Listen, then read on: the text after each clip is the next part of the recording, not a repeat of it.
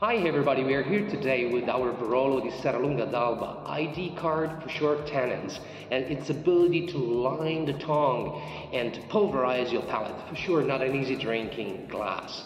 Of course, as a character, he's like a gladiator. He doesn't need and doesn't want to be flashy.